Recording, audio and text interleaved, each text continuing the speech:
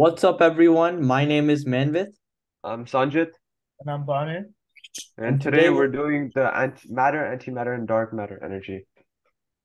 this will be our second video in our first unit in the Astronomy 101 course. So let's get started. So, what is the universe exactly made up of? Well, it's made of 4.6% matter, which is in the purple color on the graph. It's made of 0% antimatter. The reason why is because antimatter instantly annihilates matter, and so no antimatter would exist. And there's 66.2% of dark energy and 29.2% of dark matter. So what does this really mean? This really means that we really have no idea what we're really dealing with in the universe.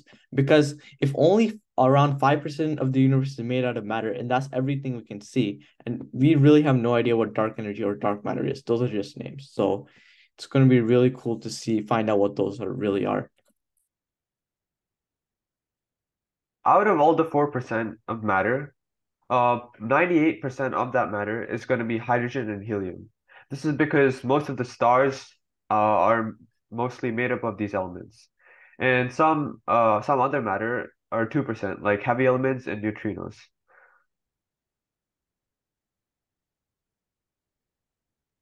Antimatter. So antimatter is a concept in particle physics that refers to particles that have the same mass as their corresponding particles in ordinary matter, but possess opposite electric charge and other quantum numbers.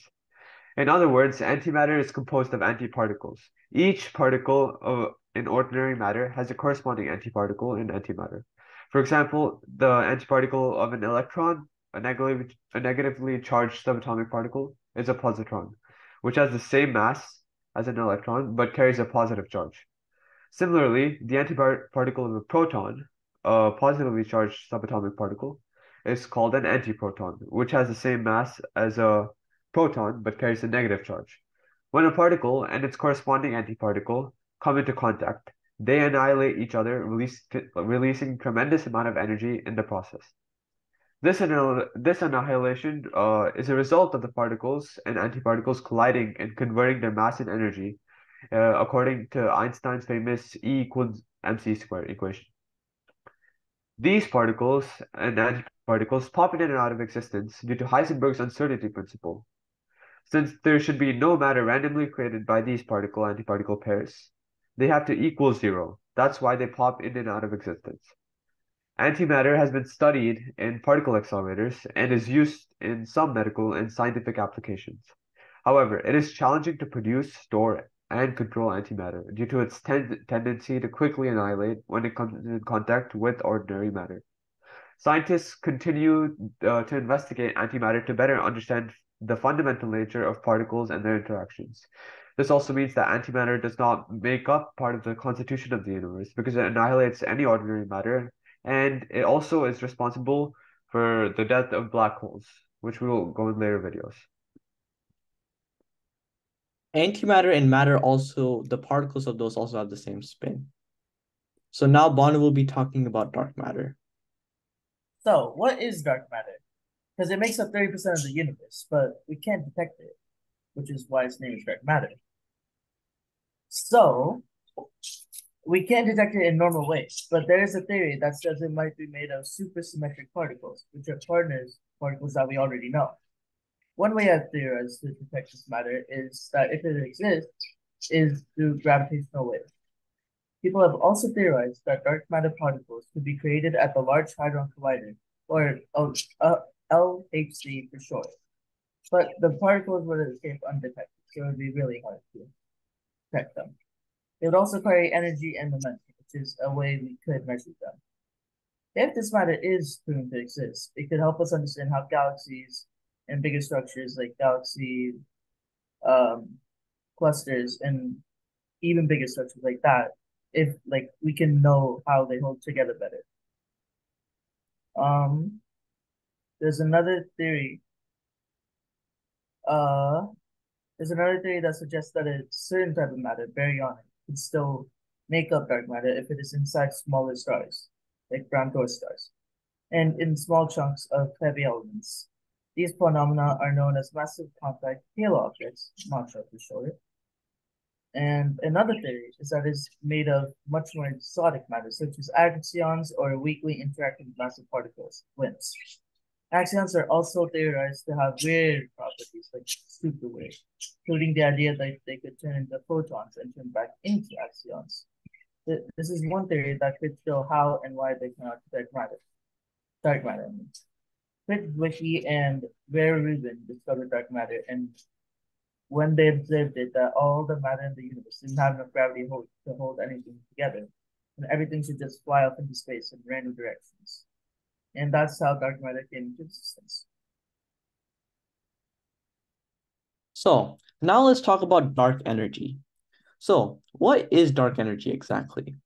Well, for centuries, we believed that our galaxy was the universe. We didn't appreciate that there could be way more. This was until Edwin Hubble discovered that there were other galaxies outside of the Milky Way. His observations that there were more galaxies spurred a new revolution in physics. There were many people who observed something strange. Our galaxy seemed to be moving further apart from other galaxies in the universe. Other galaxies, except for some like the Andromeda galaxy. But this was because these galaxies were gravitationally bound, like in galaxy groups or galaxy clusters. People didn't know why we were moving further away from other galaxies. So they call this mysterious force dark energy. After decades of research, we found that from the moment the universe is born till this foreseeable future is driven by the dark energy because this stretches the space-time fabric that holds everything together.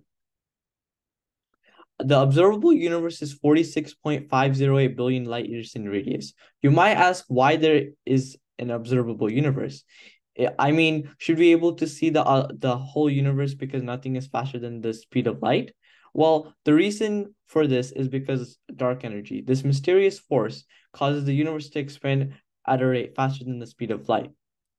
Now, you probably learned that nothing is faster than the speed of light, but that only applies to objects velocities, not the expansion of the universe. Dark energy was discovered in 1998 by American astronomers Adam Rees, the author of this article, and Saul Palmater, the Australian astronomer, and Brian Smith, using 8 telescopes from the Keck Observatory and the MMT Observatory. They looked at a type 1A supernova that happened when the universe was 2/3 of its present size, and saw that the luminosity of the supernova was fainter compared to a universe without dark energy.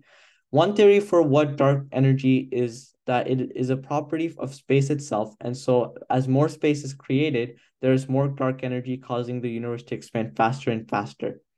Another theory is that dark energy comes from the quantum theory of matter, where empty space is made of visual particles that continually form and disappear, which would give off enough energy to be the force that is dark energy.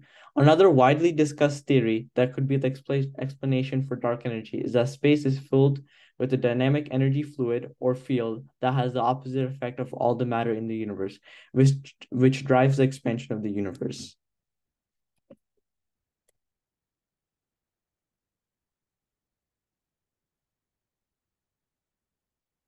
Okay, thanks for watching the video, everyone. We hope you liked it. In the next video, we will be talking about the cosmic microwave background radiation and the structure of the universe, which It's gonna involves be next really video. fun. So come back the Yeah. next time.